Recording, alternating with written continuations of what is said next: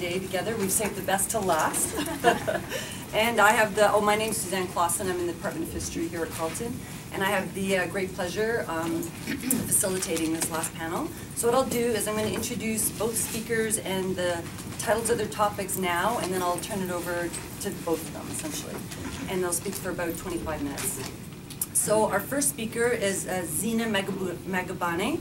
She's an associate professor in the Department of Sociology at Boston College and is cross-appointed in the Department of African and African Diaspora Studies. Her areas of specialization include sociology of post-coloniality, race and ethnicity, globalization, race and popular culture, gender and sexuality. And her publications include Bringing the Empire Home, Race, Class, and Gender in Britain and Colonial South Africa with University of Chicago Press, 2004, and she's the editor as well of a couple collections. And our second speaker is Alison Goebel, Associate Professor in the School of Environmental Studies at Queen's University, cross-appointed in the Departments of Gender Studies and Sociology. And Alison's main research interests are environmental justice, women, health and environment, local food issues and movements, gender, environment, and development in Southern Africa, including use or management of natural resources, social forestry, and agriculture. Her publications include Gender and Land Reform, the Zimbabwe Experience, and both have published numerous articles as well in really fine journals. So Zina's talk is Critical Reflections on Gender Politics and Policy in the Post-Apartheid Era, and Alison's is entitled Uprising of the Urban Poor, the Right to the City and Environmental Justice. Oh, thanks a lot. And thanks for the invitation. It's been a most invigorating day today. So I think I'll start out my talk as many people have, which is pausing for a moment, however brief, to praise some of the important gains that were made with the passing of the government into the hands of the ANC in 1994. Many people, especially at the time and since, have pointed out that the transformation in the gender makeup of Parliament at that time was one of the most remarkable achievements of the transition. The Sunday Times, for example, praised the new government for its gender inclusivity and the new Parliament for having transformed, as they put it, virtually overnight from being one of the world's most sexist to one of the world's most progressive. In the immediate aftermath of the election, South African women made tremendous gains in parliamentary representation, moving from 141st place in the list of countries with women in parliament to 7th.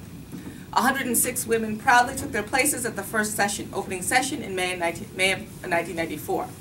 And increased representation was not the only victory. Scholarly assessments of the transition were nearly uniform in their praise of the extent to which South African gender activists had managed to make the issue of gender equality central in debates about democracy. The Constitution integrated women's rights into a way that few constitutions in the world up to that point had managed to achieve. There was a real effort to make gender-responsive laws, policies, and budgets to be adopted. And the South African transition to democracy was widely hailed as being one of the few that had resulted in a marked improvement in women's descriptive and substantive representation. So many people have pointed to, however, the seeming contradiction of South Africa's gender-inclusive and progressive constitution and its escalating levels of gender-based violence. 13 years ago, a report on the American television program 60 Minutes infamously cited statistics and named South Africa rape capital of the world. It is more accurate, of course, to say that South Africa has the highest reported rate of rape in the world, a critical difference. Nevertheless, since that time, any media search on South Africa, Google search, etc., will bring up a number of stories about the incidences of corrective rape, gang rape, domestic violence, hate crimes against gay and lesbian people. The specific forms of violence carried out against women and LGBT persons, of course, and children cannot be separated from the fact that 56.4% of women aged 15 and older are without income of any sort. So going back to the wonderful presentation that we had in the morning, that green line that you had high above, which disaggregated male and female unemployment and poverty. That the unemployment rate for women is 6% higher than that of men, and that the majority of victims of assault are under the age of 25. meaning that young adults, adolescents, and teenagers bear the brunt of abuse. A recent report by Amnesty International called Making Love a Crime, which examined the criminalization of same-sex conduct in sub-Saharan Africa, encapsulate how difficult it is to characterize contemporary South African society and its gender politics. On the one hand, the report praised South Africa for having, quote, taken a leadership role in calling for an inclusive human rights agenda at the United Nations. The report went so far as to call South Africa exemplary and suggested that the nation should be applauded for its active commitment to including protections against discrimination on the grounds of sexual orientation and gender identity in the Constitution. Elsewhere in the same report, however, they referenced the fact that police abuse of gay and lesbian people, coupled with inadequate responses by police and government to crimes against gays and lesbians, made for an inhospitable environment in the country. Furthermore, the report noted that levels of violence against women are persistently high, particularly those living in townships and rural areas. Although a commitment to fighting gender inequality among all sectors in society is clearly spelled out in paper, rural women remain disproportionately poor and marginalized. Current laws have not rectified the large-scale dispossession and tragic social location that women have been subjected to since the Land Act was passed in 1913. So the Amnesty International report summed up the situation well when they said there is a continuing gap between law and lived reality in South Africa. So how do we go about thinking about it? So I saw it as I tried to puzzle out, and I by no means came to a conclusive answer, but to think about the ways in which internal dynamics in history, the history of the liberation struggle, the history of the specific ways in which apartheid violence and colonial violence was gendered, so those internal dynamics, but also the responses of the ANC as well, right? So as a liberation struggle that was a profoundly gendered liberation struggle, to put those dynamics in conversation with many of the global dynamics that we've been talking about. So how can, for example, looking at the responses to globalization or the continued parroting of the "there is no alternative" narrative, though the ways in which those types of capital controls were released, how are all of those things gendered stories? We saw even in the film yesterday on multiple levels that there was a strong gender narrative running through that. Everything from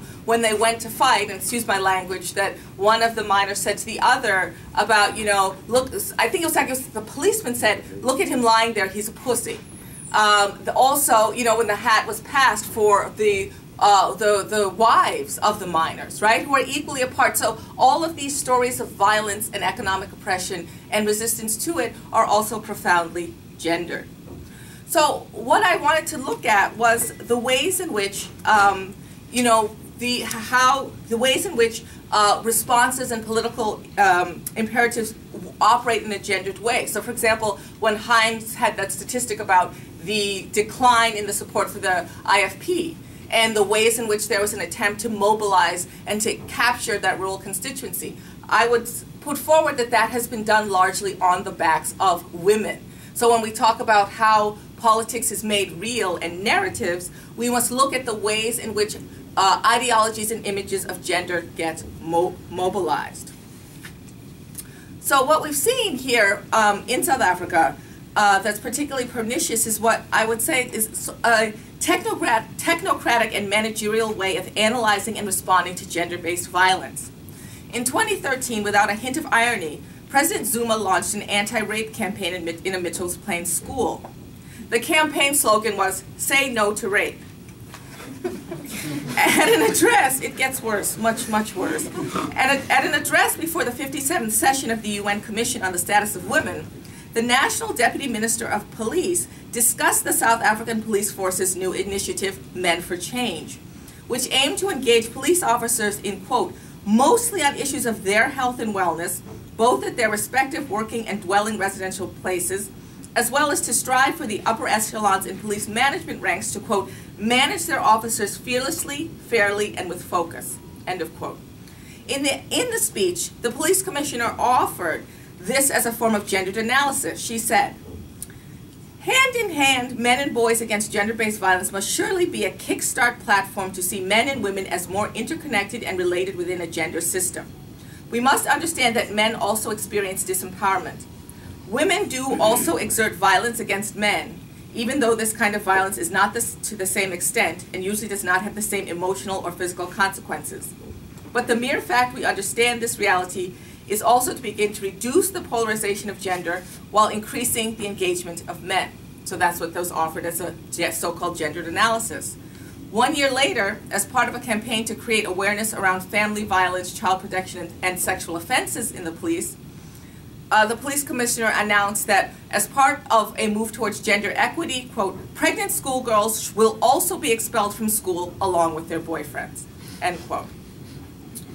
So what we see also at the level of government is that 2014 witnessed a steep decline in the number of women premiers. In the 8 provinces where it governs, the ANC appointed just 1 female premier, a 50% decline from 2009. Political commenter Sisonke Msimang saw the ANC Women's League's failure to anticipate this development as yet another statement to its weakness. The ANC Women's League, as many people have pointed out, is itself in shambles in many parts of the country. An audit done in 2014 showed the League in the Western Cape and Eastern Cape did not have the required number of members. And so if we look back, many people have tried to grapple with, you know, particularly what has happened to the ANC Women's League. How can we understand it as both a product of its history and a product of the specific conditions that occurred as the ANC came back into the country? And many people have pointed out that when the ANC returned from exile, they decided to retain the branch as the basic unit of organization, decision-making, and choosing leadership. It was imagined that the local ANC branches would hold local government accountable. And as this has not turned out to be the case, the collapse of the League branches is particularly worrying given the avowed commitment of the ANC to, quote, battle patriarchy from the branch structures upwards. 4 years ago, an editorial in the Mail and Guardian was already decrying the serious dearth of new female leadership in the country. There is considerable cause for concern as to where this new leadership will come from, since the only way it appears that within the organization a woman it appears that the only way that a woman can come to a position of leadership in the organization is to ascend to power through those ranks. ANC Women's League President Angie Motshekga admitted that by going to the branches to motivate, the only way you can get power is by going to the branches to motivate for it. You have to work within the organization. So, in many ways, a lot of the meanings around what it means to fight for gender equality have undergone important and decisive shifts. So, oftentimes similar terms are being used, but the meanings around those terms are changing. So, for example, in her 2009 Ruth First Memorial Lecture, Fenna Ginwala criticized the newly inaugurated Ministry of Women Affairs, which folded in children and the disabled, and said so into one ministry because, quote, all groups are deemed vulnerable.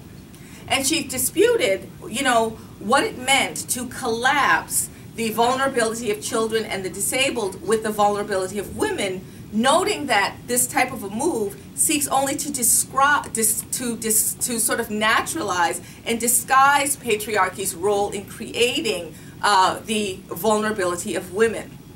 And she pointed out, quote, the resemblance of the language to what was being said by the apartheid regime in the 1960s, when women, children, the elderly, and disabled were grouped together, is frightening. What does this portend for the future? Another gender activist agreed that the move to incorporate the Department of Women, Children, and the Disabled and People with Disabilities into the Department of Social Development represented what she called a worrying degrading of the political relevance of political equality, because the Department of Social Development has no capacity to monitor what government departments are doing in terms of gender equality and women's rights. In August of 2014, in an interview with the Mail and Guardian, she described the women's movement as both stalled and not organized, and lamented the fact that the Women's Charter, adopted in 1994 and delivered to Parliament in 1997, has essentially been forgotten. Likewise, the Commission for Gender Equity, designed to be a mechanism for accountability independent of party politics and the President's Office on the Status of Women, which had overall responsibility for ensuring gender equality across all government departments and programs, have become the casualties of the politics of patronage. So, one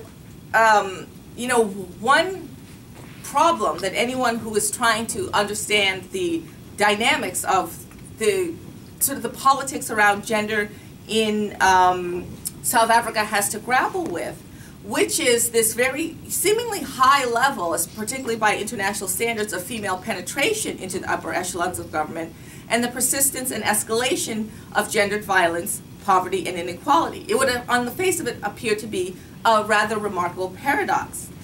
That is until we take rather seriously this question of institutional culture, and a particular type of institutional culture inherited from the past. For much of the history of women in the ANC, the emphasis has been first and foremost on inclusion.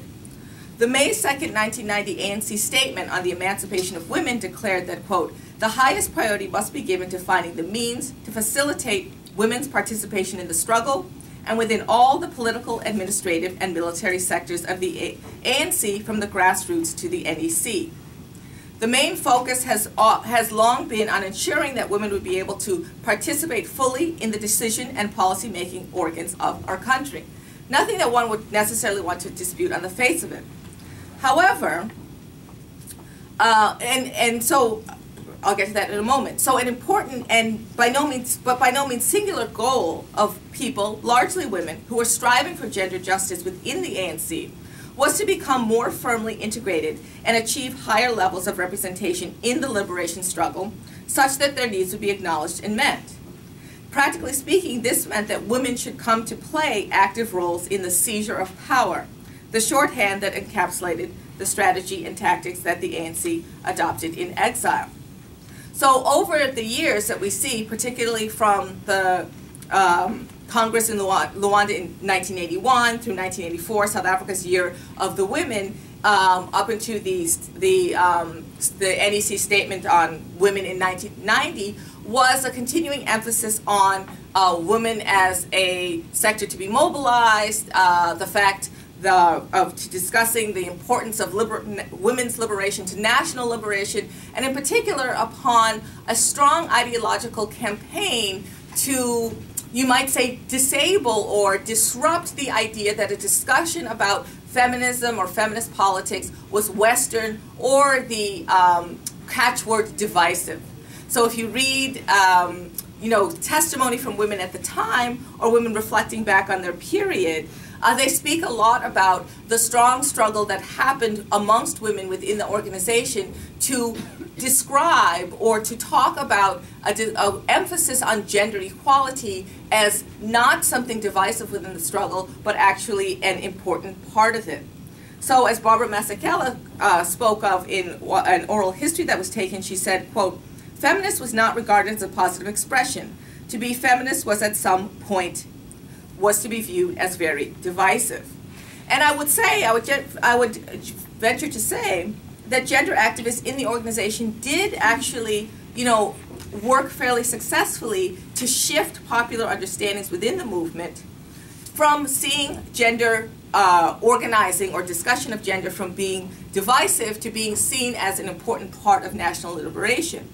However, what was not achieved, was a shift in understanding around the very notion of party loyalty itself. So in other words, rather than questioning what status does party loyalty hold, there was simply an effort to say, well, women are not, women do not in any way in their activism around gender question or are a threat to party loyalty. Gender activists, people mounted a convincing argument that they should not accuse of being divisive, but did not question or challenge the notion of divisiveness itself. The focus remained on demonstrating that a commitment to gender inclusivity was not at odds with party loyalty or commitment. Hence, there was a continued emphasis at the time on women as the most loyal fighters, and in the words of Mavivi Mancini, a leader in the women's section from 1970 onwards, quote, women being the best cadres because they do lots of work. The behavior of the ANC Women's League post-1994 seemed to indicate that the top leadership had no interest in contesting this image. In her 2014 Helen Joseph Memorial Lecture, Shireen Hassim, for example, analyzed how, in the contest for leadership at Polokwane, the League threw its weight behind a particular faction without much regard to the implications of their choice on the future of gender equity or equality. The League, she pointed out, had a strategic choice facing it, and yet again it stumbled by backing a candidate on the grounds of party power rather than on the extent to which he or she would support a set of core values around gender. So what we have now, 20 years since 1994, is a situation whereby gender equality has come to unduly emphasize access to political positions within the system. Some has gone so far as to say that the ANC has, quote, snuffed out the potential of female politicians, and on the whole, the ruling party's women have diminished in power.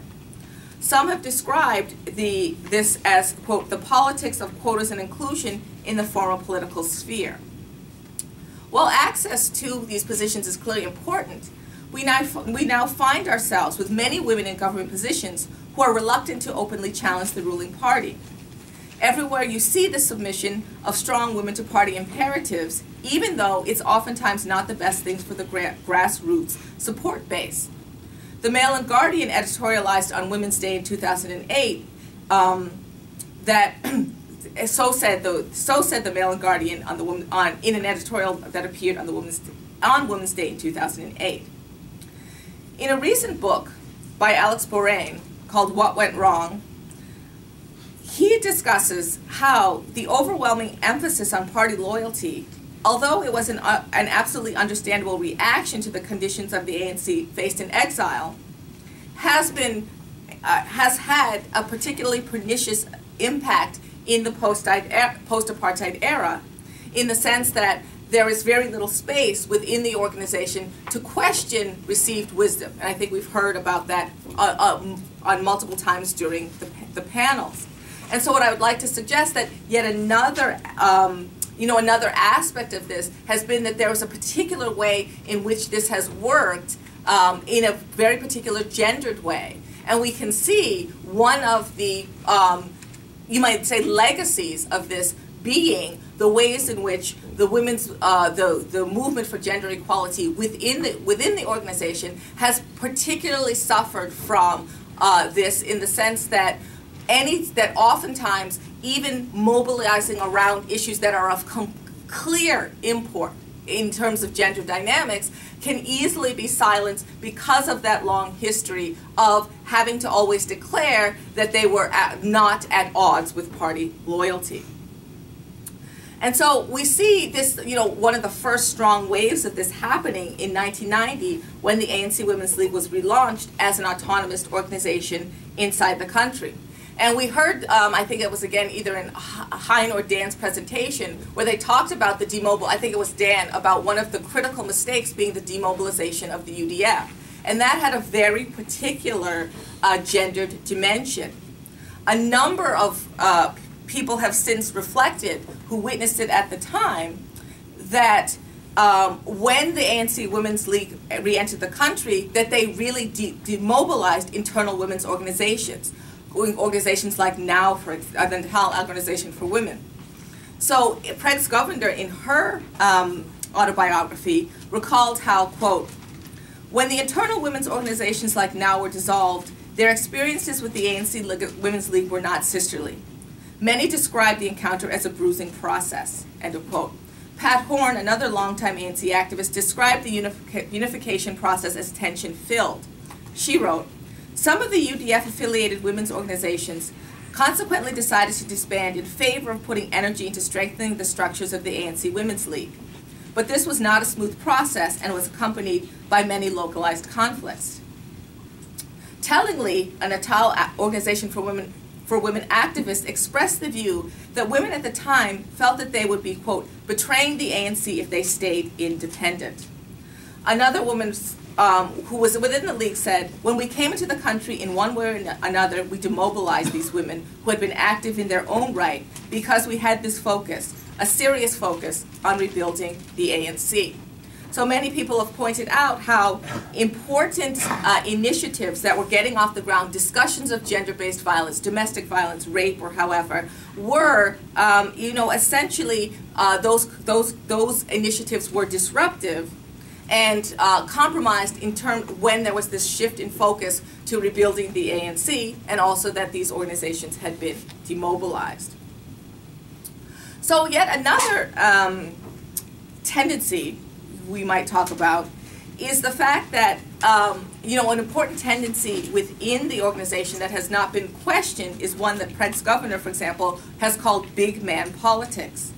And when she entered the parliament, she said, "We need to ensure that critics of government policy feel sufficiently comfortable to contribute to debate and participate in decision-making processes." And she calls this type of authoritarian impulse big man politics, and has since noted that simply having female chromosomes does not inoculate anybody against that. And she noted, "Women can be as good as men and they can be as bad as men when faced with the decision of weighing personal gain and upward mobility within party structures against waging the fight for gender equality." And in fact, many people have pointed out that when the ANC Women's League moved inside the state, they became some of its fiercest gatekeepers, ensuring that reliable ANC women were appointed to parliamentary committees, government departments, and parastatals.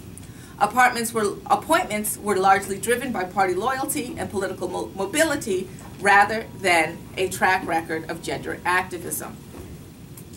Now, there had always been reservations amongst outspoken and declared feminists as to the capacity of the ANC Women's League to carry out a feminist agenda. Famously, Frennigan Wallace said that, "I don't think the ANC Women's League can liberate women. To assume that it can is ignoring political reality." She also famously said that she never joined the ANC Women's League and told the Mail and Guardian that she most likely never would, in particular citing a recent statement that they said that South Africa was, quote, "not ready for a woman president," which she called both outrageous and unacceptable. And she again pointed out the fact that the traditional way in which the ANC Women's League has related both to the ANC and to gender struggles within the country has although it was never where she wanted it to be, has worsened considerably over time. And so I see that I have 2 minutes, but I think that I've largely pointed out to some of what I've noted in when we think about what has happened over the last 20 years and how can we explain such a huge gap between, such a progressive constitution in many, many ways, such a strong, you might say, push for feminizing Parliament, right after 1994, and the situation that we're sitting with now.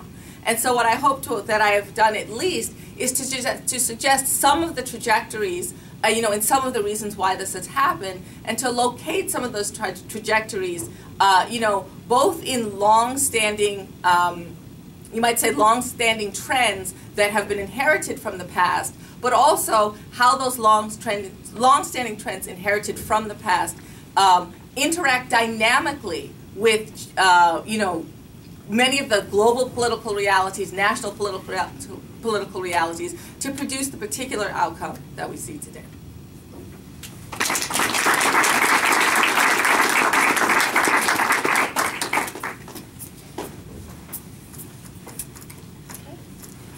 Just thanks to Suzanne and Blair for the invitation, although it came with a question from Suzanne. She said, "But you can't talk about gender," because we already have a gender paper. And so as a gender specialist, I thought, oh my God, what am I going to do? Anyway, I'm really happy to be here, and it's forced me to bring questions around race and racism out into discussion that are really bothering me and that I need to grapple with, and hope that all these great scholars here will be able to help. So this paper is very different in tone and scale from most of what we've been hearing today, and different in focus, but there are definitely links to the earlier papers that have mentioned issues around the so-called service delivery protests, as well as the need for new categories, and I really appreciate Dan's call for that, because I think that's what I'm struggling with. I need some new categories. And I also want in this paper for us to remember the people struggling on the ground. So we've been talking a lot at the macro level, the politics and the economy and so on, really important. but I want to try and bring us back to thinking about the people who are suffering on the ground. So this paper is about how to think about race and racism as part of these urban protests that we're seeing, these uprisings of the urban poor, as some call it. And I have not focused a lot on race and racism in my own work. I'm not an expert on this, but these issues seem to keep coming up on this topic, and so I really want to try and grapple with that. The Marikana massacre shocked the world and has thrown South Africa's democratic future into question, both home and abroad. But the widespread so-called service delivery protests are also an expression of profound marginalization, inequality, and discontent. And it may even represent a social and economic crisis. Although I certainly agree with Hein and others that it doesn't represent some kind of coherent anti-hegemonic social movement against the ruling party. And there's also a huge amount of diversity in these uprisings. Some are really not even something you could call movements. Some of them are very short-term and local in focus. And I also agree with Hein about his focus on the importance of the welfare state or the welfare provisions that the ANC has brought in post-1994. And I think to take it even a little bit further, as a really important part of the explanation of people's ongoing support for the ANC at the ballot box. So we can talk about the profound marginalization and exclusion of the poor, but we can't forget the incredible entanglement and connectivity of the poor to the state through pensions and child welfare provisions and so on. So people are not only excluded, they are profoundly connected, and that has a lot to do with political subjectivities, I would think. But nevertheless, these protests do indicate a profound marginalization and deep discontent and a large gap between the promises of a better life for all and the realities for many on the ground. So the urban poor are severely impeded in realizing their right to the city, and I use this concept of the right to city in my work, trying to understand, when people come to the city, what do they expect to arrive into, and how can we describe that? Or urban environmental justice is another way to put that. And so they are severely impeded in realizing this right to the city, whether we talk about the right to safe and healthy environment, material goods of housing, services, or food, or the symbolic goods of belonging and contributing to the culture and meaning of the city, or the meaningful democratic political participation in not just city governance, but provincial and national governments. This paper explores these issues drawing on the example of the Durban-based shack dwellers organization Abashladi, or ABM, which is very well known. It's got a really extensive website, international connections, and so on. Although I recognize it's not necessarily typical of a lot of these urban uprisings or the people who are involved in them, but I think it's a very important voice in trying to understand how people are thinking about what they're doing when they're engaging in these protests. So a little bit of context, the urban geography in South Africa, as many will know, that profoundly racialized spatial patterns remain, especially for the poor. We look at how new developments are happening with the new townships, the so-called RDP, Mandela House townships. They're all on the peripheries of urban settlements, so they're already marginalized, they're racialized in the way that these developments are happening. Slums and informal settlements are sites of extreme environmental racism in terms of African people being differentially exposed to environmental risks and hazards, especially fires, and pests and so on, poor housing, lack of services. There is some racial mixing in the elite and middle class neighborhoods happening in some parts of urban South Africa, but that is really the only place where we see some challenges to this legacy of racialized spatial patterns.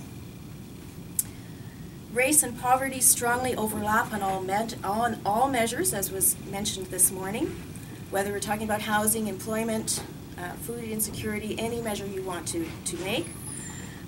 So despite the end of formal racist laws and the pro-poor and therefore pro-Black African welfare programs, despite affirmative action programs, despite the equality-based constitution, and despite official non-racialism and a Black majority government. It is still true, and I quote Michael McDonald in his book, Why Race Matters in South Africa, quote, "Citizens are free of race formally and ideally, not actually and practically." Certainly we can talk about the effects of apartheid legacies that are everywhere there. It will take a very long time to change urban geography, a long time to change education systems and employment patterns. But what I'd like to say here is that there are also new processes of racialization of the poor that are happening post-1994. And these processes are aspects of racialization because although they may not be explicitly a result of racist laws or racist policy, in the practice, Black people are the main subjects of these practices that exclude, criminalize, and harass. So this is to use sort of anti-racist kind of tools of analysis. So for example, security and policing strategies that keep poor Blacks out of posh urban shopping districts and gated communities, pick up vagrants in downtown areas, attacks by police in people's homes for illegal arrest and beatings. These people are usually Black. Attacks by police on legal and peaceful protests. Now, Abishladi has talked a lot about this. Illegal evictions, so people being cleared out of informal settlements and so on, which is completely illegal under South African law. These are African people. So Abishladi in Durban has accused police of racism. This excerpt from the memorandum delivered to the police in 2007 makes these points, and I quote from Abishladi. Racism. You and many of your officers are guilty of extreme, systematic, and casual racism towards African people. You insult us in the most ugly language which is supposed to be part of the past. When your officers do this stop and search, it is only Africans who are stopped and searched. If there is a line of young men waiting for the taxi, your officers have the colored men and the Indian men and search only the Africans, or leave the colored men and the Indian men and search only the Africans. Abishladi also commented on the Americana massacre with a painful analysis of the Black Boers. That is, the Black elites running the country as if they were Afrikaners of the apartheid's bitter past. And I'll just read from their comment. So I'm quoting from them. South Africa has the most beautiful constitution amongst all countries. Its beauty is well documented and respected, but we are living in a democratic prison. The struggles of the past defeated the white Boers and brought us democracy with all this beautiful rights on paper. We have so many documented rights like the right to housing and to protest, but every day our rights are violated by the Black Boers. They vowed to protect our rights, but the vow was a fake vow. They are sending out their securities and police to evict the poor, to lock us out of the cities and to smash our struggles. Instead of working with the people to transform the society, they are repressing the people to protect the unequal society that they took charge of in 1994. For the poor, unemployed, employed or unemployed, things have got worse and they continue to get worse. The arrests, beatings, torture, destruction of people's homes and killing has continued after apartheid. Now the massacre is here too. Every year the Black Boers tell us to remember 1976, but they say nothing about the repression of our struggles after apartheid. So what can we make of these kinds of statements? How can a Black majority government and its security forces be racist? What does the comment about Black Boers mean? Perhaps it is that many of the poor and Black in South Africa still live under apartheid-like police brutality and lack of rights, so they still are fighting for democracy, for freedom, inclusion, and citizenship. As Abishladi's Zikode says, we have no country. This is not the democracy that we poor fought for. We must ask, are we citizens of this country? If we are not, then who are we? And where are we? We are on our own. We have no choice but to fight. Now, I don't mean to be tedious here, but what about the old race, class, and capitalism debate? How do we theorize these relationships? So, of course, as many of you are aware, there's a huge literature on race and racism in South Africa. How could there not be? And there's different approaches to understanding the place of race and racism in the production of inequality and injustice. As Deborah Posel has pointed out, South African scholarship, very much unlike North American scholarship, before the late 1990s did not engage much with explicit explorations of what was meant by race, or through what processes it was socially constructed. There had been, and there are lots of reasons for that, lots of silences around race and racism. And while racism and apartheid were thoroughly rejected as morally corrupt, race categories were to a large extent taken for granted, not the subject of scholarly interrogation. And this I'm still using Deborah Posel's insights. Radical scholarship in the 1970s and 80s engaged in a race class debate that in the end decided that racism was an aspect of capitalist oppression. Therefore, class and capitalism remained the focal point for analysis. Black consciousness of Steve Biko in the 1970s and 80s had a different view. And post-2000, there will be more post-colonial and postmodern inspired work around race and racialization has been happening in South Africa. But the race-class debate still underlies some of this work. For example, Jacqueline Koch and others suggest that injustice is no longer primarily about racism in post-apartheid, but an outcome of class relations of capitalist growth paradigm that produces both social inequality and environmental destruction. Jeremy Seekings, who's written a lot about this as well, also suggests class is more important than race in understanding contemporary inequality in South Africa, and he points especially to the widening gap within Africans in terms of inequalities. But he also emphasizes, Seekings emphasizes the profound, what he calls race thinking in South Africa, constantly reproduced through bureaucratic processes of categorizing everyone into the old race categories. And we had some of that this morning, our need to put quotations around Indian, Asian, and so on. So we're constantly categorizing into the old race categories, whether on the census or applications for government programs, and especially affirmative actions and BEE programs that entrench and may even deepen racialization and social cultural divides. David Everett, another important scholar on this, argues that official non-racialism of the ANC is essentially incompatible with African nationalism and certainly in contradiction to the race-based policies of redress, that is affirmative action and so on, and therefore has failed. So he's saying non-racialism has failed. Racialized identities and separateness have only hardened post-1994, says Everett, and he argues for an anti-racist approach to attack race-based inequalities. I have used anti-racist tools earlier to demonstrate how the poor continue to be racialized despite a black majority and seemingly race-neutral laws. However, I'm unsure how far this will take us. Anti-racist approaches still evoke, utilize, and reproduce the very race categories they seek to critique.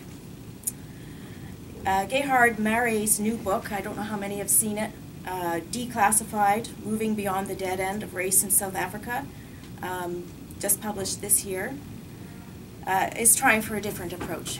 Like Seekings, Maré critiques and regrets the continued race thinking of contemporary society and writes in detail about how state policies continually reproduce race categories and hence social divisions. Also, these policies contradict the Constitution and official non-racialism. Maré, favoring the thinking of Paul Gilroy and Kwame Appiah, is against race-defined approaches to redressing past wrongs that were race-based. This can only lead to ethnic nationalisms, he claims, populism, and even eventually genocidal actions against ethnic groups constructed as outsiders. Rather, he argues for the use of a utopian vision of non-racialism as a goal to strive for, with the agenda focused on dignity and equality for everyone. He locates the central problem with capitalism, not racism, and so his vision is anti-capitalist in nature. And his focus on dignity and equality really struck me because it twigged me back to statements put out by Abishladi. So this links with Abishladi and other groups like them, who also focus on the goal of human dignity and inclusion, mutual respect and human development. The call is to be treated as a human being, a person whose dignity is respected. This requires fair access to decent housing and services, education and freedom, as well as meaningful democratic participation. So the focus is not on racial redress, but on continued experience of racism in the contemporary situation. So Abou-Chladdi's vision is also anti-capitalist, as capitalism dehumanizes and creates inequalities. As Zakota says, quote, "Many policies have been passed, many people have voted, but what has been done has not been done for the poor. It has been done for the rich. The poor are outside." So just to conclude, and I promised Suzanne it was going to be a short paper, and it is, because I want to hear the discussion. What should our role as scholars be? If we continue to draw on race-based statistics, as Hein has done, and as a sociologist, what on earth would I do without South African statistics and census? But if we continue to do that, if we continue to draw on race-based statistics and so on, use the race categories in our analysis, are we participating in the continual reproduction of race thinking and trapping ourselves in a place where we cannot imagine our way out of racialization? Is anti-racism or a vision of non-racialism more useful? Something else, those new categories that we need. What about a Black consciousness approach? And there are those currently who still promote that, which embraces racial identities as a positive cultural form and a positive cultural force. Do we need to re-theorize the relations of the roles of race and class and capitalism in the reproduction of inequality and dehumanization in this globalizing context? That's my question.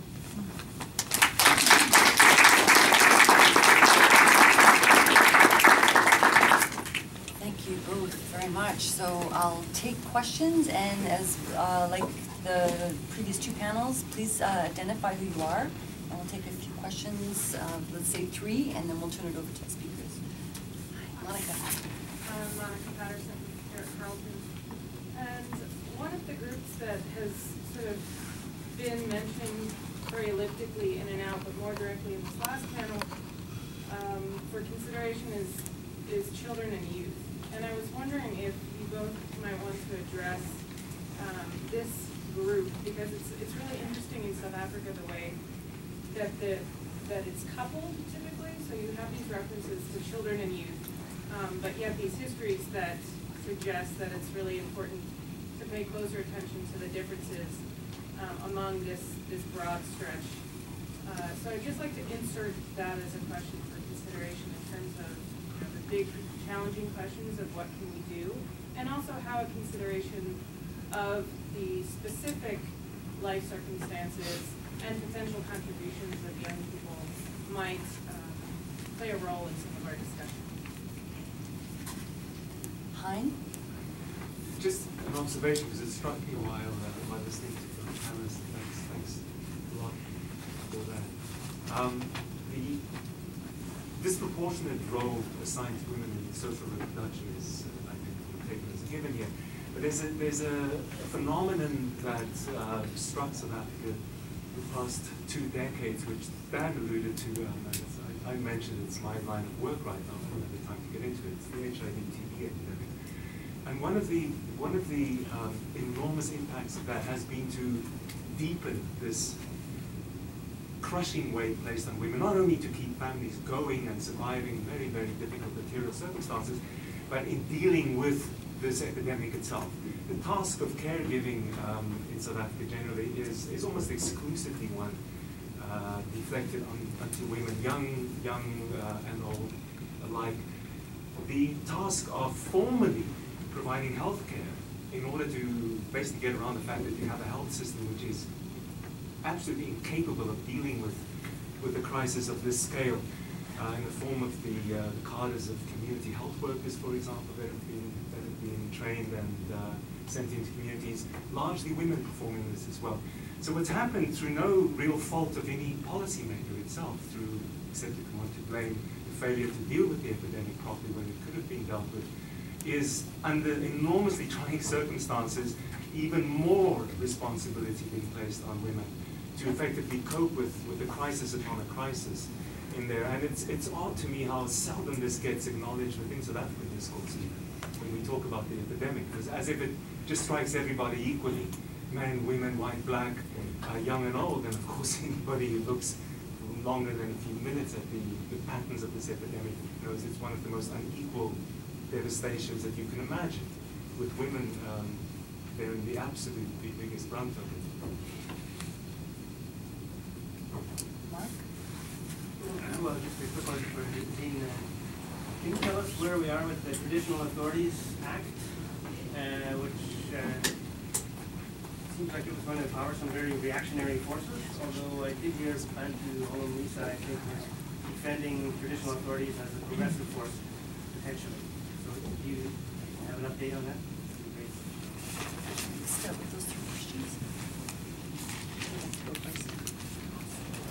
I don't think there's much for me to respond to, except I could just say a few words for Monica. I think she's still there. Yeah, on children and youth, and I've just done a little bit of research around because there's this sort of expectation around the born freeze and how will that change the political landscape and voting patterns and so on, and the fact that it's often youth that are involved in these street protests, especially male youth, and just the profound disenfranchisement that they feel and being left out. And I think some of this discussion goes back to the welfare provision thing and the debates around the BIG, or the basic income grant, that I don't think will ever happen in South Africa, but it tries to address the fact that you've got this whole group, and there's a lot of them that are youth, but also middle-aged men, completely left out of any kind of welfare, access to welfare provisions, as a way of perhaps providing people with at least some way to contribute in a positive way. But I don't have much else to say there. I guess I'll start with Hein's question first.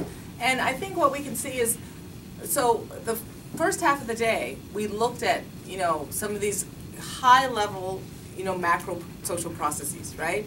But they actually are felt on the ground by persons. And like when a state is able to direct all of its attention and care to capital, right? That you can't ask the state for anything. Capital can do what it wants. How does that become possible that human beings can actually still survive? And largely this is where gender politics come into play. Women's bodies bridge that gap, right? Like as social services vanish, as employment vanishes, it is oftentimes on the bodies of women and women children who are the actual agencies that are able to keep a society reproducing itself as human beings, like the actual material conditions under human beings operate become more and more impossible.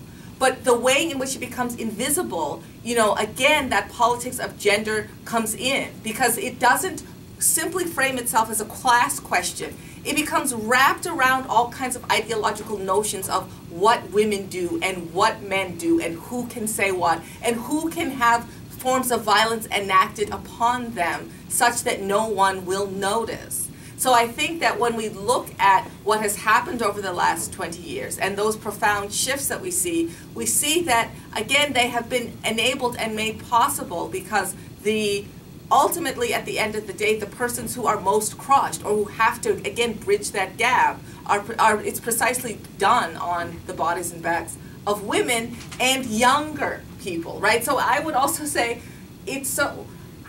what is it to be an African child, right? To be a child has again, all kinds of ideological notions about it, about being weak and vulnerable, protected, but there is a way in which that anything that can be done to any adult. There is no way in which childhood is a protected category, particularly for, African children and youth. So I suppose you're a child because you have less age, but as you pointed out, there are so many of these responsibilities that should rightly be put on the state that are put on their backs, and they're precisely the least represented, and it becomes absolutely invisible, even though they are actually critical to the reproduction of society. And I don't know so much about, I thought that it had actually been, the Constitutional Court had disallowed it. The Traditional Courts Bill, were you saying? That's right. Sorry? Well, I don't know what it was called, but. Yeah, I felt like, I mean, as I was, you know, doing the final stages of, I had had been preparing this paper as part of a larger project for some time. So the last time I was really working on it, I thought that they had come back and the Constitutional Court had said no. But I would have to recheck. John? Yeah. Well, just to pick up on Alison's point, because I think it does raise some interesting questions around race, class. But really, race, class, gender, environment, ethnic identity, etc. I mean, all of these things are part of the real mix of the society, and they're all real. I mean, I think that one of the dangers is that we try and we forsake multi-determinant analysis, multivariate analysis, and over-determined situations. And I think we have to be very careful of theoretical approaches that force us to exclude reality analytically. And I think that's the danger of, I mean, I'm not sure where you want to take exactly where you're going, but I think you're trying to move away from exclusively a racial discussion, because obviously in South Africa, race is complicated. There are in fact lots of very privileged blacks in the new South Africa. But there's no doubt also that people at the bottom feel their oppression not just as racial, I mean not just as class, but as racially defined as well. Although perhaps the people who are enforcing this so-called racism are in fact black themselves. So these are complicated things, and I think we have to analytically, we have to be able to have theoretical approaches that take all of these things seriously. But this is more than an analytical challenge, it's a political challenge too. Because if we're going to try and build a movement that builds a better society, it has to be a movement that speaks to what's common. And I think there are common things about these different sets of oppressive categories as they tend to work out in practice so often. And they are about social justice, they are about equality, they are about X, Y, and Z. They're if you want to call it this, social injustice is a multivariate thing too. And I find starting, but not for any particularly good reason, except it seems so important, with class is kind of comfortable for me. And so I would think of myself roughly as a Marxist, I suppose. But I wouldn't want to be a Marxist that was a reductionist, because I don't think you can reduce away these other realities. They're there. We've got to figure out a way to talk about them all, as challenging as that is, as being part of what we have to understand analytically, and also what we have to understand for political practice. We have to find ways in which these differences can speak to each other, because they do hold together. If you think them through, they all come back to inequality as a reality. And I think that's maybe a key. So I think, you know, I don't want Alison to torment herself too much about how to make race and class fit. They're both correct. But they're both correct in ways that we have to be subtle enough to figure out what those connections are, because they don't self-define themselves as being multiply correct. But an analysis that begins to put them together will be incredibly helpful, and a politics that helps us to act upon them simultaneously, because they're not contradictory. They are simultaneous in their workings and in resistance to them. We have to really think through very carefully, as Alison is inviting us to do, to think through what a politics, and I think too as well, the gender is part of it. And how do we put all these pieces on the table?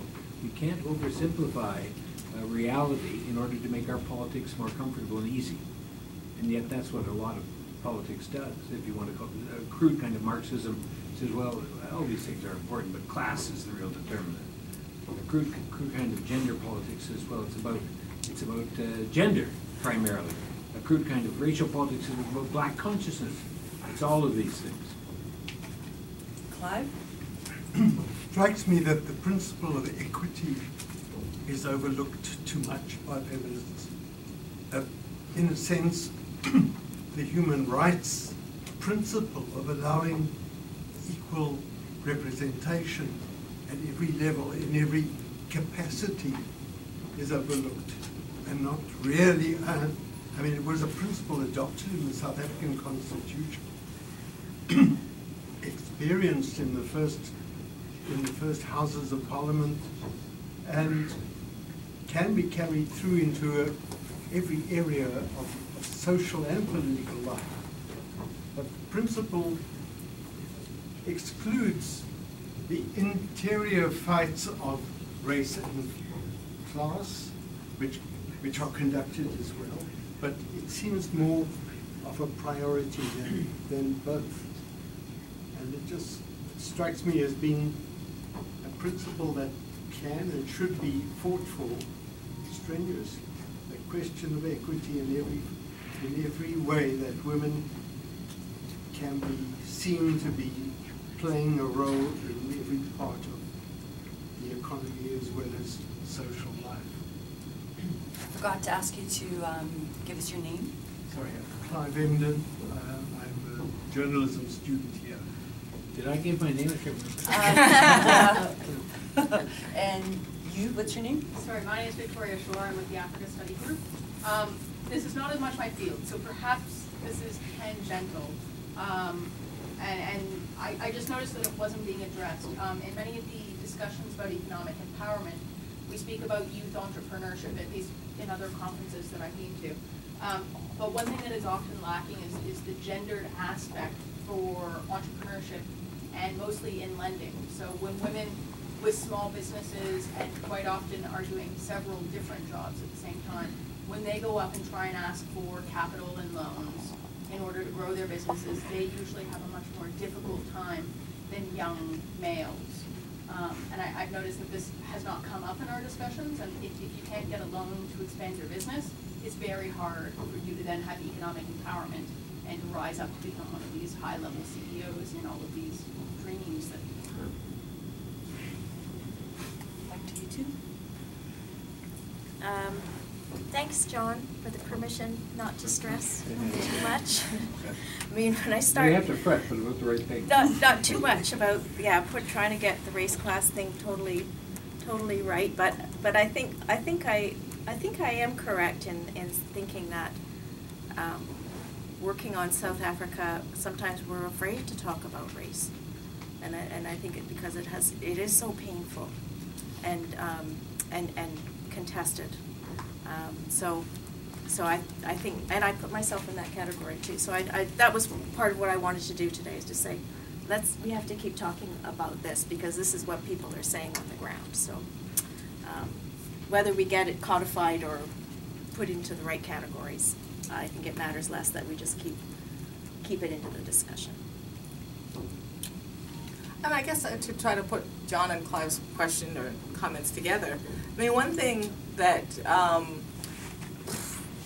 we all know analytically we should think the things together and politically practice the things together. But I think that there's an interesting way in which gender introduces a type of fault line that is even more vexing than race and class, in the sense that you can, imagine a form of racial nationalism, and you can imagine it, I mean, we've seen it organized around and groups formed, class the same, trade unions, whatever. Gender, however, and this has been the fault line in South Africa, I mean, first of all, between black and white women, right? Like, seriously, like, the category of women itself is so profoundly raised that in many ways, the notion of a black woman is a contradiction in and of itself. You were never afforded many of the protections of a woman, right? So there's in many ways that forever in the feminist movement in South Africa, the ability to organize around gender has been profoundly difficult to do. In the post-apartheid era, it has become even more difficult in the sense of imagining, when you have, if you even look at monoracially, the divide between very privileged black women and black women experiencing profound disadvantage. And, as they tried, for example, to have the Women's National Coalition or a women's charter. I mean, those things proved to be, even more difficult for people to imagine what it would look like to organize and to have something like a woman's party, for example, right? So not to say that it's impossible or we shouldn't do it, but I do think, I mean, even when you think about in terms of, you know, gender and the way in which it operates, you know, generally persons of the same, you might say, relationship or household occupy the same racial and class category. But even within a marriage, right, within a household, the gender dynamic is there. And we can, I mean, it's interesting that many people have now spoken of, you know, had some of the politics of gender around, or the gender politics of people like Cyril and Mbeki been discussed beforehand, some of these ways in which they behave today were not as surprising to some people who knew, who had, you might say, experienced their gender politics and experienced the way in which they exercise power in those ways. So in other words, like within a single household, there can be a gender divide where the persons share race and class privilege together. And so, you know, again, not to say one shouldn't do it, but I would say that, you know, the fact that there is no so-called women's party and the fact that the ANC Women's League has really not been able to even bring any type of coherent agenda around gender to their own party, where ostensibly they represent a constituency. Dan, next. Yeah, fascinating discussion, thank you. Unlike John, I would urge Alison to continue thinking about this and Zena too, because these are, you know, fundamental categories that we've used forever. Wait a minute, in South I didn't Africa. say she shouldn't stop thinking. You said she should please. keep on. Don't fret too Push much. the reflection further, more belly gazing. Yeah. More angst. More stress. More angst. Yeah. As someone who was deeply involved in the race-class debate when it first started in South Africa, I'd like to give you a bit of an intellectual history, because the issue was actually framed very clearly by a man whom nobody cites anymore, one Pierre van den Bergy, as he was called in America, who wrote, and I don't have it exactly, but something like the following, which outraged people like me. Class is referring to South Africa. Class, in terms of the relationship to the means of production, exists by definition in South Africa, but has no social analytical salience. So that the first debate began around a group of Marxists, almost all of them, not all of them, but mainly white, in exile, insisting, no, it's class, it's not race. So immediately an opposition, a false opposition, was set up between class and race, and the debate was cast in what I would call, and excuse me for this highfalutin theoretical language, ontologically false categories, in the sense that they presumed, those categories of race and class presumed that there was something objectively that is race. Race is, and we can all understand what race is, and class is.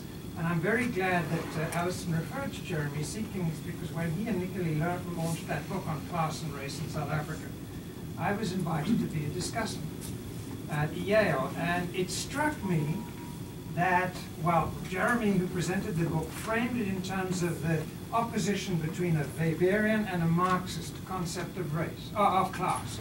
Marxist in terms of relationship to the means of production, and Weberian essentially in terms of status. And then it became, is it the one, i.e., is there objectively something that we can materially call class, that is either status or it is relationship to the means of production? And what troubled me about their analysis, although I agreed that class is a hugely salient issue in South Africa, that they seem to reduce it to simple income categories. There were, I think, something like 40 classes in South Africa in terms of their analysis, which are just levels of income, which is not very socially useful as an analytical category as far as I'm concerned. So I think that if this debate needs to move away from the issue that class is, quote, and race is, and will always be. You know, it's a truism to say these are socially constructed categories, but they also have profound salience and impact on human beings. And what I find useful in dealing with this is something that I've drawn from the different intellectual endeavor I'm involved in now, which is international relations theory. which is talking about any kind of category. It doesn't exist in and of itself. It exists to the extent that people believe it exists and act in terms of that belief. So class will be the dominant salient category when people act in those terms. There are nevertheless what you and I will still understand as class differences, that even though they're not articulated in those terms. Race in South Africa clearly means, primarily for almost everybody in South Africa, if you ask the question, what does it mean? It means the color of one's skin. And why are we trapped in these apartheid categories? And we are, and we all hate it. Because they have enormous salience still in the lives of people. So I think that it's important to understand that any society throws up what I call its own categories of otherization, which have a deeply and profound negative consequence in terms of the people who are defined as the other, whether those are race or class or whatever. I have been struck in reading about the country that my ancestors came from, or in my reading on Afrikaner nationalism when I was doing my PhD, or in Quebec, that the kind of similarity of the prejudice that is expressed to people who are not of the group that there's a similar intensity of feeling and a similar intensity of exclusion. And in some societies, like South Africa, that is still predominantly racial. There are clearly what we would call class differences that impact on people, but these are not cast in stone ontological categories that will always be the same. We have to develop them and define them as we go along. So, I would encourage you to go some reasons why these are both analytical and political categories, because they aren't exactly the same. But they have political salience. Exactly. They have political salience, but they're social categories before they're anything else. But our political work is to draw out these, what we think to be positive. Well, then it's about the kind of politics that you engage to undo that salience. That's right. And that's where the issue of how much emphasis you give to so-called class, gender, or race issues comes to play. But I don't think that we can just see, is it class, is it race, is racism simply a product of capitalism? Clearly it is, and it's much more than that. Fellow in the sweater, followed by Daniel. If you could both introduce yourselves. Sure. I'm Andres. I'm from South Africa. I didn't mention that before.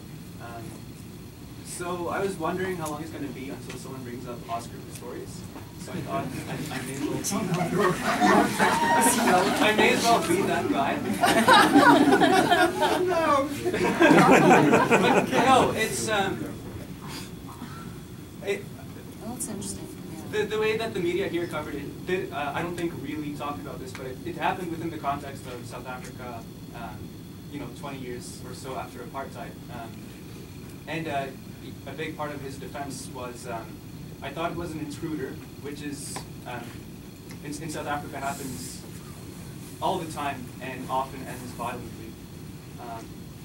But it's, there's also a lot of, among white South Africans, I think there's a lot of fear that's based on misinformation and bias. I don't know, I was wondering if you have any perspective on the Pistorius case as a case study, as a, something that happened within this context. Daniel? You might want to answer that one first. Sorry? You might want to answer that one first. Okay. Yeah. No, I think we can take them all. Yeah, Okay. we're going in Alright. threes. And thank you very much for your papers and also your clarion comments and questions at the end of your paper, Alison. So what I thought was quite interesting, again building on your comments about politics and scholarship, you ended by saying, what do we do as scholars? And I'm thinking that was surprising for me because both of the papers drew a lot on journalists and also from intellectuals outside of academia. And I was wondering if you could talk a little bit more about the influence of Fanon on the Shanklolis movement. How are people outside of academia theorizing and conceptualizing their world? And also thinking a little bit more about Steve Biko as well. I was very surprised about how you thought about Biko in terms of race consciousness, when I've thought about him a lot in terms of cultural and political consciousness, particularly his desire to get us away from thinking that pigmentation can be linked to black consciousness. And similarly, it seems very surprising to me that people would assume that sex is a determination of feminist consciousness as well. So just to think about those intellectuals outside of academia. I just want to remind the group, or tell the group, since we were 15 minutes late getting started with the panel, I'm going to be going to at least 4:15, just for people. Okay, well, I'd like to start by thanking, is your name Daniel?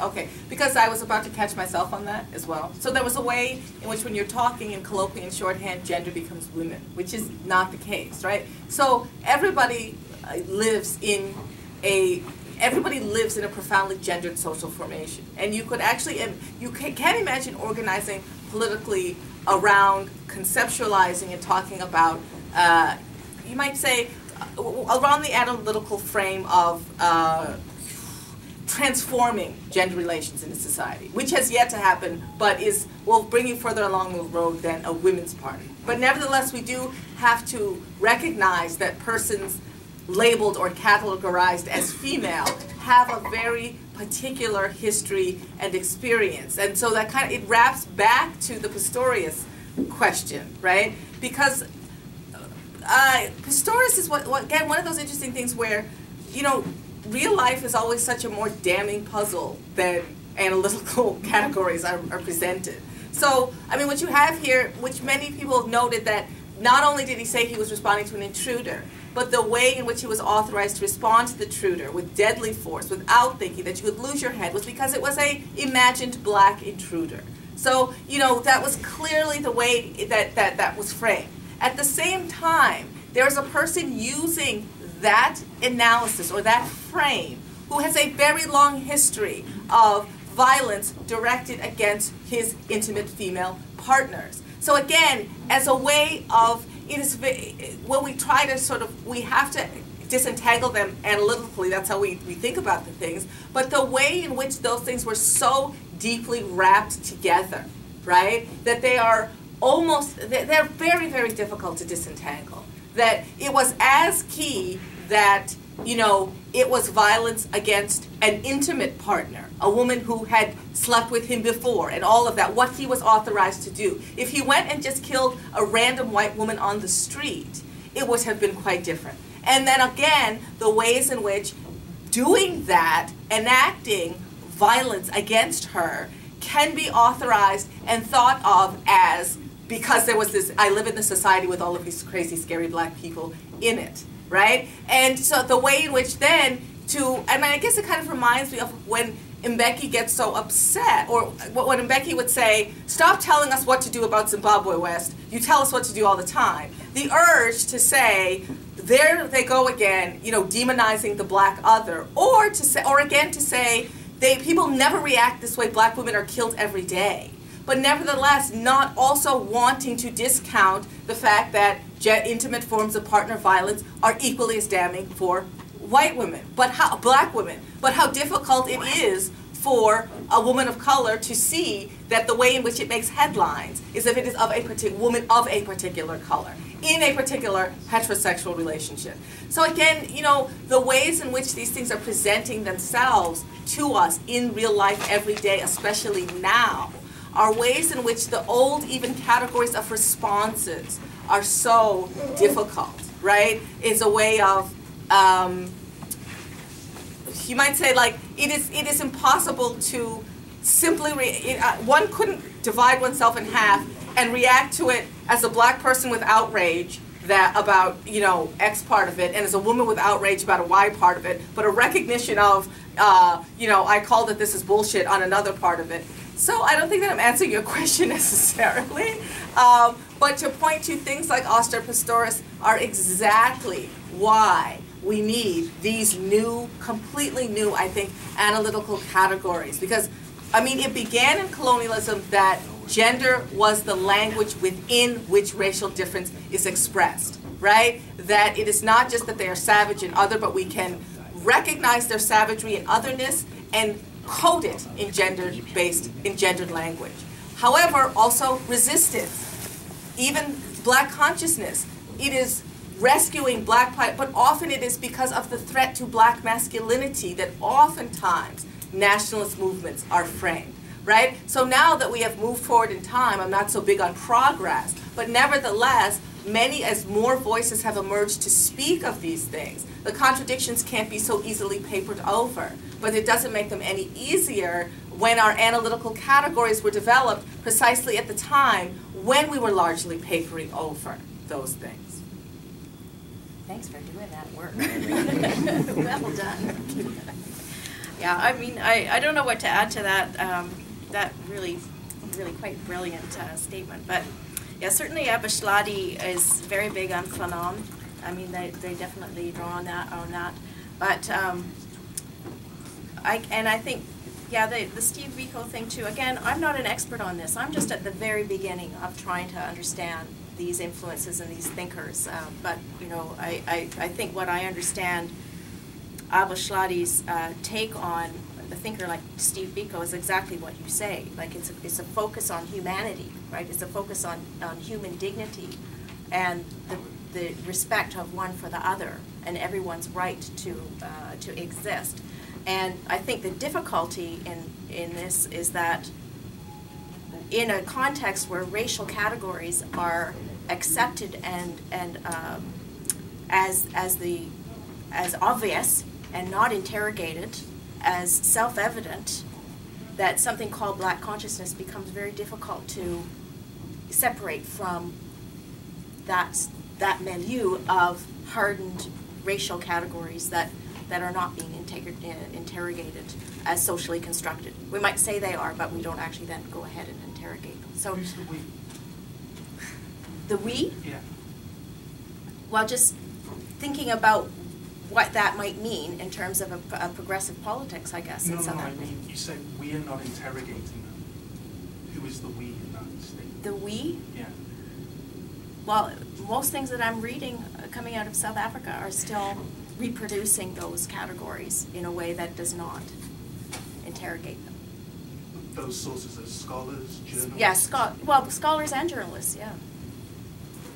I have myself down next, so I'm going to just quickly ask this, and I want to frame it like this. It's about violence against women, and this is how I want to ask this question, because there's so much to say and so much to ask. I'm wondering, in South Africa, has the murder of Reva Steenkamp, a beautiful white woman, has it injected a new life or any life into the long-standing problem of violence against women? Has it made the issue take on any more urgency? And I ask this as a Canadian, and I know you're not Canadian, so to give you a little bit of quick background, there's a big scandal that's just happened in Canada in the last couple of weeks where a very high-profile cultural elite man, a guy named Jian Ghomeshi, has been, you have been following, okay. So some of the women coming forward are white and educated. There was one woman who's come forward publicly who's a woman of color. He's a man of color, so I think this racialization discussion needs to happen. I think it's part of what's happening, and the reason I think that is because Aboriginal women have been demanding accountability for at least 1,000 missing and murdered Aboriginal women, and I'm sure the number's much higher. We know about this, that they've been demanding, studies, etc., and the government, and I think the wider society really doesn't care because they're Aboriginal. So I'm just wondering, has this event, the Reva murder, has it changed anything, I suppose, in the South African context around discussion of violence against women? Then there was Carolyn, and then there was you. Carolyn.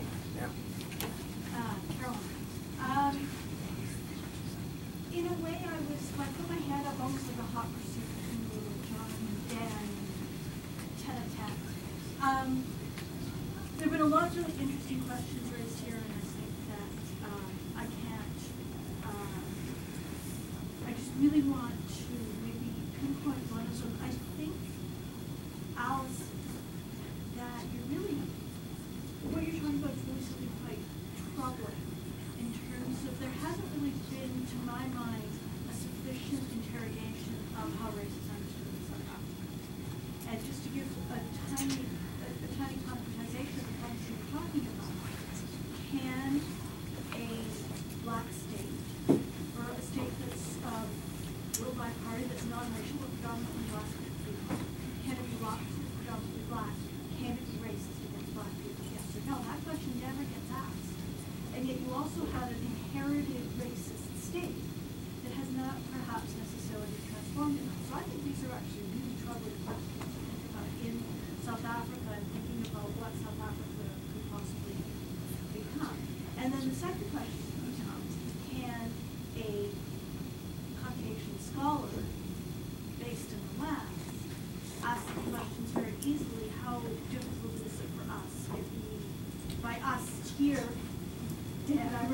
to, for example, Alison and I both on occasion, we ask you questions that may be seen as politically troubling to people who are in South Africa. These questions like, how come the police have not been, how come the practices of the police reproduce some of the racist behavior that stem back from the apartheid period, from the colonial period, and so on.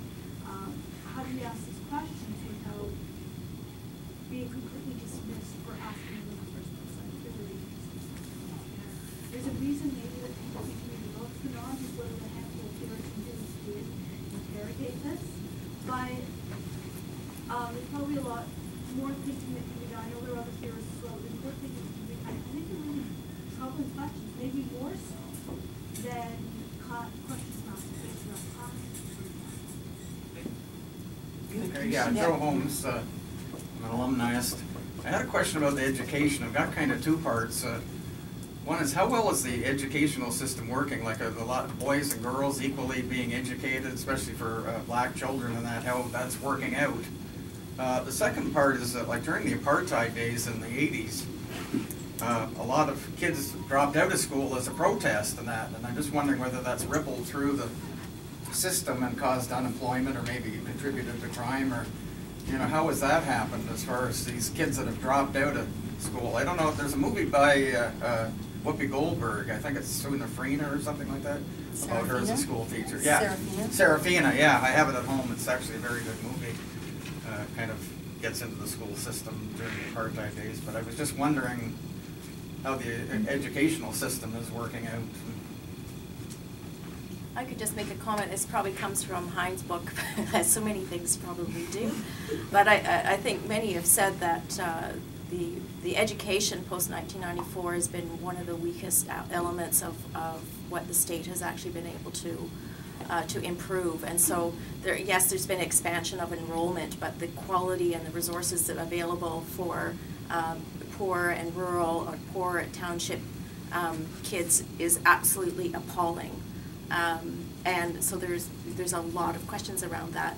But just linking back to the discussions around race and racialization too, as just from scanning the literature recently to prepare for this, so there's some of the interesting work that's starting to be done is about multiracial school experience in South Africa. So actually new research being done with youth, kids, well mostly youth I think, in university level, of students that are now in multiracial classrooms and multiracial institutions, and what does that mean for racialization and understanding of race and categories and how these things are negotiated, and is an institution culturally white, and what does that mean, and you know, how do people, so I think there's some really interesting stuff, just to address Carolyn's question too, of that people are starting to grapple with these questions on the ground in South Africa. So as outsiders, as always, we have to take our cues from what are people interested in there, what are they talking about, and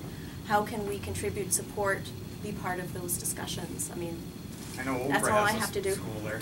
Okay. Oprah. Yes, that's it. Oprah's school is something else. Yes. I guess for the Steenkamp thing, I mean, I think again there is a way in which it won't do the spectacularization of a case like this actually ultimately works to shut down conversation, right? Like everybody goes back to, and ultimately it reconfirms that men can hit their women, and those other men better not hit our women, but we can hit and do whatever we want to our women. And you know, there's a way in which I just actually feel like, although it should be a space to open up the fact that women of all levels of income and elite status cannot save you from being the victim of intimate partner violence, and what that means. So to get to talk beyond about what is the source, because oftentimes when men without much money hit women without much money, we say it's because they're poor and they don't know anything, or aren't that. It becomes again a way in which part of the framing of black otherness and beastliness is, you know, rampant violence, right, of a sexual nature. So it would be nice if it opened up to space to say, then how do we understand if we have this phenomenon that spans classes? How, spans income levels, spans, there's intimate partner violence with LGBT. Okay, how do we then think about it? What do we use? Because all of our shorthands, it never gets there. Like the spectacularization becomes a way to actually stall all other types, and I feel like it flames out completely, like everything. I would say it's interesting, is your name Caroline? Caroline. Well, it's so funny when people always, can't we ever get beyond race? And they always think like, black, white, what have you. But I actually would say we have many examples where people have. For example, in Americana, the fact that the people they were shooting were black didn't stop them for a second. And we have multiple examples of this, which does tell us analytically that because a certain type of framing of the problem before, we would suggest that because we often still think this about white people, there's something about that in there that just makes you act a certain way towards your own people. What we've seen over here in this instance is remarkable examples of the fact that people having the same shade of skin doesn't really, again, drive what they can and cannot do to one another. And of course, we've seen this over history. I mean, as Barbara Fields says, throughout, the English, the Irish, throughout history, people have enslaved people that looked like they were. But we have now, at a particular moment, arrived to think that color difference makes people do things, right? So analytically, we very much have to get past that without saying that we have to ignore it. But I do think that this type of deep historicization we need to go back to because we become trapped on this terrain such that we were not moving well analytically. So I think you've arrived at exactly the right place. And I don't think actually I don't read it as like, oh, well, white scholars are always calling us to, I don't read it as getting beyond race in that kind of like multicultural fair kind of way. I actually see you saying something very different. So I know it's 4:15, but we do have, I'm going to take one more round of 3 questions and then we'll wrap it up. So Linda, and then I think Daniel wants to respond, and then Dan had his hand up. I was struck that the way in which Abdullah has been presented today is very different than what I read about it. And I mean, I think a sign that things are not all in order was the huge debate about the support which they gave to the DA, because they hated the ANC so much. But much more serious was the debate among groups that had formerly taken them very seriously, who now argue that as a movement it is diminished and not finished. That there are so many tensions between the leader and the group, that there's been an involvement of people at the NGO level and from academics which have muddied the waters. I didn't get any sense of that confusion and turmoil and critique from your talk. Daniel, do you want to respond? And then Dan, and then we're going to thank our panel. Thank you. Just a brief point. Just the comment on the idea that we're only starting to begin this work. I think it's a really important intervention. But Lewis Gordon, one of the most prominent interlocutors of Steve Biko, has drawn our attention to the idea that David Field Goldberg, a white South African, can be claimed as an Afrikaner philosopher for a number of years, since the 1980s, really. This work isn't just beginning.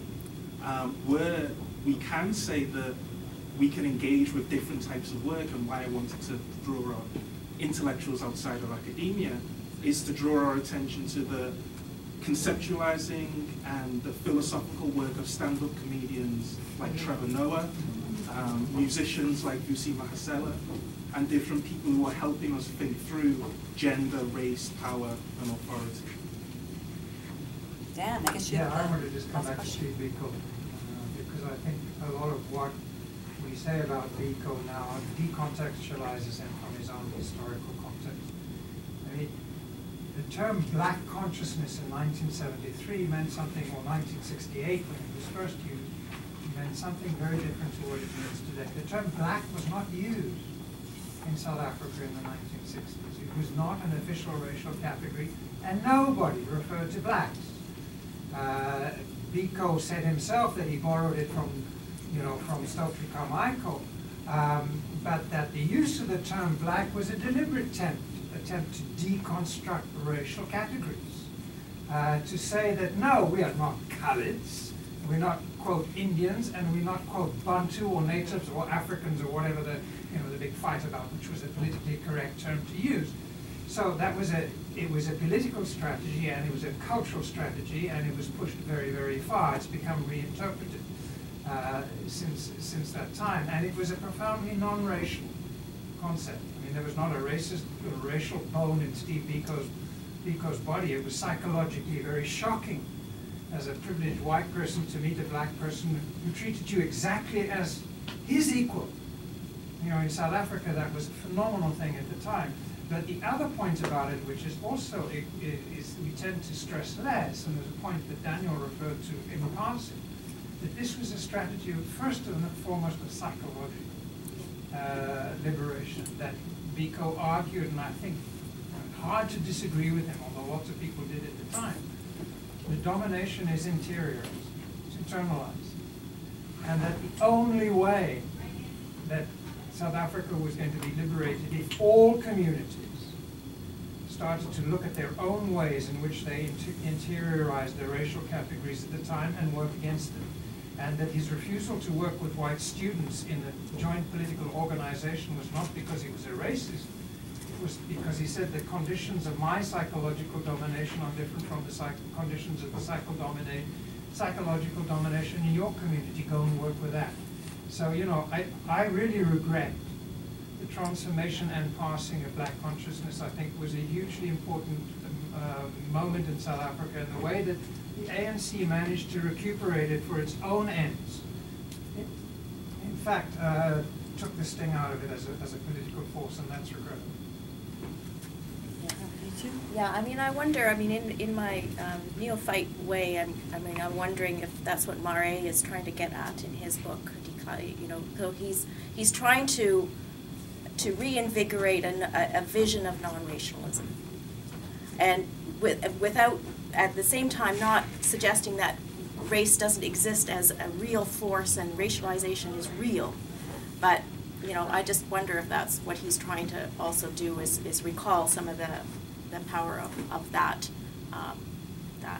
I don't know. Well, he's also an Afrikaner, you know. I know. Afrikaner is Yeah, I know. managing to liberate himself from the cultural categories of his own community. That's right. Yeah. But just on Abishladi, I totally agree with you, and I'm not actually trying to write on Abishladi as a movement, as an organization, or anything like that, because I haven't done enough research on it. But I'm certainly aware of all these various things that are going on, these contradictions. The DA support was absolutely bizarre to me during the election. But I think the point that I'm trying to make here is simply the articulation of a particular kind of position and understanding of what's happening to slum dwellers in contemporary society. So that's what I take from that, is really how that's being articulated by people in that position. Not so much, is this a successful social movement? What's the nature of the social movement? Who's involved? Who's not involved? But obviously those things are really important. I'd just like to say I really appreciate that the comment about the comedians and other spaces of intellectual activity. I'd like to look into your comment about schools, because I do think that you know, obviously I work in a school, I got tons of education, I know it's important, but people are not poor because they don't have enough education. I mean, there's like this way in which neoliberalism makes it that people are poor because they don't have enough schooling. No, they are poor because of these economic structures. And then school becomes a way to blame the victim for, you know, their failure to succeed in a game that is rigged against them, right? And it gets precisely into then the school becomes fetishized as this site of the production of knowledge. And I have more than you because I have more degrees and I'm smarter and I have to go and get it in a book and all of this. And as you've pointed out, you know, all of these people that we are discussing, from the gentleman at the back, Hein, who said, you know, to Steve Biko, many people said very, very important, profound things that don't have PhDs. In fact, more profound things, because you're not, you know, hemmed in by the, you might say, trajectory of education that tends to breed radicalism and thought right out of you and push theories in. So, you know, there is a way in which you know, discussions become solely centered around, if we opened up access to schools, it would do something substantial about poverty. you know, which ultimately, of course, open up access to schools, education is great, but people are not poor because they don't have enough schooling. And related to that, the people's knowledge is not necessarily so compromised because they haven't gone through schooling. All right, please join me in thanking our wonderful last panel.